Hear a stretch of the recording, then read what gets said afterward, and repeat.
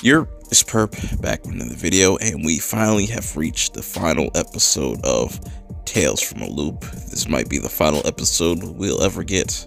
I do not know if this is a mini-series, a one-off, or something like that. If there's going to be a season 2, it doesn't look like there's going to be a season 2, and I'm completely fine with it. And, you know, throughout this whole series, you know, it's just been incredible. The music, the cinematography, just everything just been on point, you know.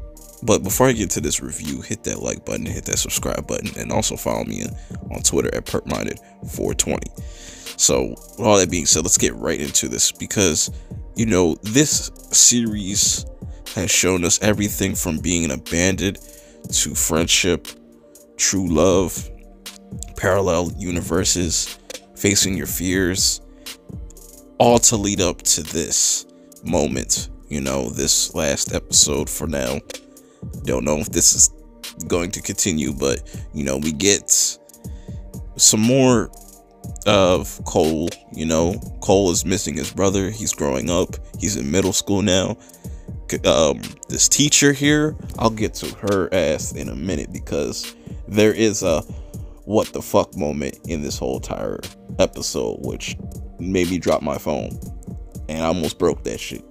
But that shows you how great this show is, man. This show is truly great. So throughout this, you know, they're just showing you Cole doing just normal stuff, you know, missing his brother. He has this conversation with his mother about just life and how things can just seem like a blink, just change within a blink of an eye. And I really like that theme of this whole entire series. It really is telling, like, you experience life and death and just all these different things we go through as people. And Cole goes to look for his brother to see why he hasn't shown up at home, because now he works for Loop. And this is where Danny completely drops the bombshell on Cole's life and says, hey, I'm not your brother. We messed around with this machine, we switched bodies, and it's confirmed that Danny, Jacob's body, or whatever the fuck you want to call it, he's dead. Danny's body is dead. I could just say it like that. And, you know, Danny shows Cole where he could find his brother in this robot. This robot's been lingering around for some time now, and it was a really heartwarming moment. But like I said, with this show, heartwarming moments don't really last as long. You know, it quickly escalates, and there's other dangers out here. This random robot attacks Jacob out of nowhere. That was kind of weird. I don't know how to explain that, but, you know, it was a cool little fight. It had me dying. It was kind of funny. It was like, what's that shit? BattleBots. But anyways, Cole is trying to get his brother, his robotic brother, back to his mom so she could fix this, but it's too late, because he tries to get over this tree that's in his way. He could have easily gone around it, but ends up fucking him up and killing him. Then Cole heads back to Loop to find his mother. His mother's getting off of this aircraft, or whatever the fuck you want to call it, and she's a lot older, and I'm like, what the fuck just happened? Like, what is going on right now? And before I get into that, I want to touch on what exactly happened before she started to explain what exactly happened. Danny ends up confessing to his to Loretta and them that, you know, me and Danny and Jacob switched bodies and whatnot. And I don't know where y'all from, but people are just way too cool with this. Like, they're just cool with Danny living inside Jacob's body, and shit is really weird.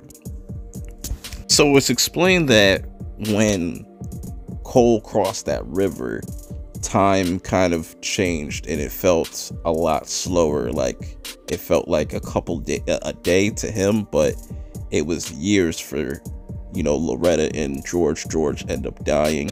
She ended up getting old. So I'm glad that they explained that. Very trippy stuff, man. It even gets even weirder as the episode goes on, because Cole gets a visit from Danny, and Danny has a kid, which is really weird. I don't know how Ohio rocks, but this shit, I would be kind of outraged, but it seems like they're cool with this. Now let's get to the fucking part that made me drop my goddamn phone. So Cole meets with his teacher, and she starts to explain to her that, you know, I taught your father, I taught your mother, and all this stuff. And I'm like, what the fuck? Is this the grandma? Come to find out, this is a fucking robot. And she takes off her goddamn face. I literally lost my shit. I wouldn't be cool with that. If I was Cole, I'd be screaming, freaking the fuck out.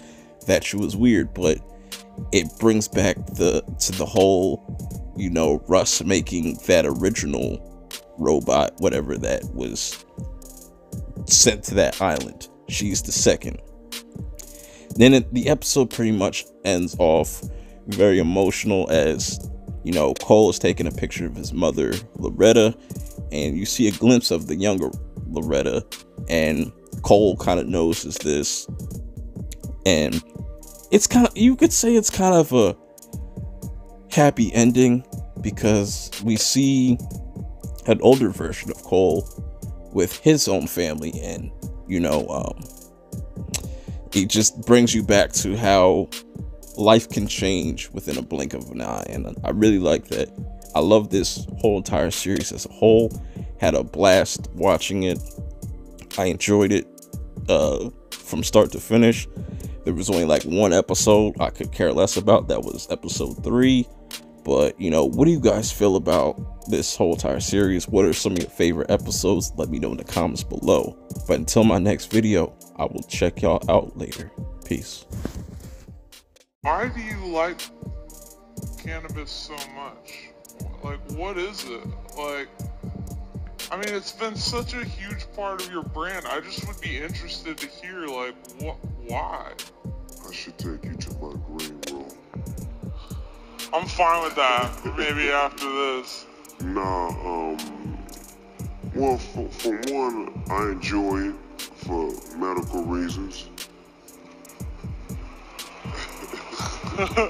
Trouble sleeping?